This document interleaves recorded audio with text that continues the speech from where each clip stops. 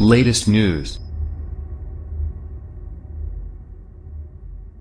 The idea of cultural appropriation is a very big thing these days. I'm pretty sure everyone understands the basic concept: taking something from a group that qualifies as marginalized and using it is considered immoral. Now, regular readers will know I generally consider this concept bunkum on the level of moon landing conspiracy theories, David Avocado Wolf Facebook posts and Bigfoot sightings.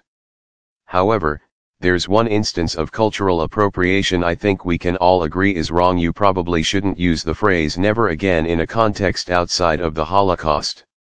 David Hogg apparently doesn't care about what's arguably the most egregious form of cultural appropriation, because the anti-gun activist has just named his new book, co-written with his sister Lauren Hogg, #never again, a new generation draws the line. Dov Marhofer, a Holocaust survivor, wasn't too impressed with Hogg's usage of the phrase or the fact that other gun control advocates seem to be using it so frequently nowadays. In a piece for the Arizona Jewish Post, Marhofer lambasted Hogg's decision to use a phrase specifically associated with the most systematic genocide of all time. The Holocaust cannot properly be likened to any recurring event, Marhofer wrote in his piece. Never again belongs to the Holocaust, not the gun control movement. Police officers are not Nazi stormtroopers because they wear uniforms and carry firearms. Politicians are not Nazis or Hitler because their policies are objectionable to furious critics. Inner cities burning because residents are poor or mistreated is not a Holocaust. Describing non-vegan meals as a Holocaust on your plate is offensive. Polarizing hyperbole removes all sense of historical perspective and proportion. If everything offensive or objectionable is a Holocaust, then nothing is, not even the real Holocaust, and we invite the boy who cried wolf effect. Idle invocation of Holocaust or Hitler causes the shock value to wear off and people to tune out. Today, misinformed students, cynically led by progressives, are using school shootings and their subsequent rallying calls to confiscate guns and turn them over to government, the exact opposite of the core lessons to be learned. This is so fundamentally wrong no justification can excuse it. And then he turned his attention to Hogg's book, which he called a desperate call for gun control.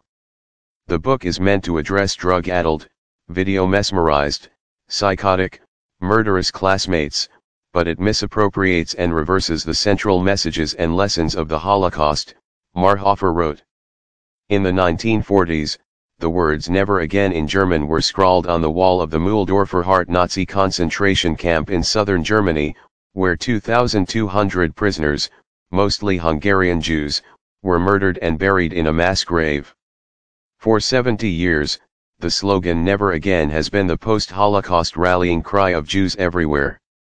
It is a solemn vow that millions of Jews will never again be disarmed and defenselessly marched into camps for systematic liquidation because we can resist with the same powerful firearms we might face in the hands of totalitarian government, he continued.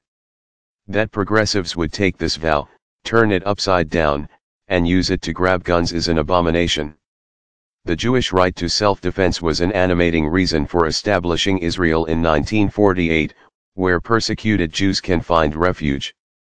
Still today, calls for exterminating Jews are heard worldwide, and gun confiscation movements remain deaf to this imminent danger. Marhofer was decidedly unimpressed with their reasons for using the phrase or for wanting gun control in the first place.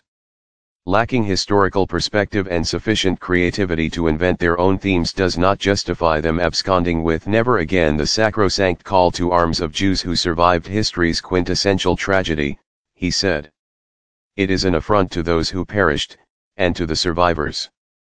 Noting that searches for "never again" now seem to turn up more about high schoolers and anti-gun demonstrations, Marhofer says the Orwellian takeover of the phrase is used to prop up tired arguments.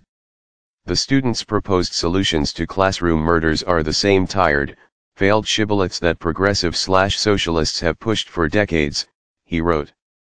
These have failed to make a dent in the crisis, and instead infringe the freedoms of America's law-abiding citizens. More than 2 decades of incessantly demanded background checks, expanded so-called gun-free zones and confiscatory gun laws have left inner-city criminals fully armed and their victims disarmed. Marhofer describes himself as a registered Democrat who cannot fathom the paradox of other Democrats, who believe Donald Trump is a 21st century version of Hitler, yet they also want the government to have a monopoly on firearms. Disarming law-abiding citizens and concentrating firearms in government hands is fundamentally wrong and disastrous. Our founders understood this, these students do not. Freedom hangs on these truths, he concluded. Our schools and teachers share blame for censoring these fundamental lessons. Disarming law-abiding Americans runs counter to realities of the Holocaust, invites real calamity and ensures seeds of a new Holocaust will be sown in fertile soil. The book's publisher and the motivated high school students should change course. America needs real solutions, not cultural theft.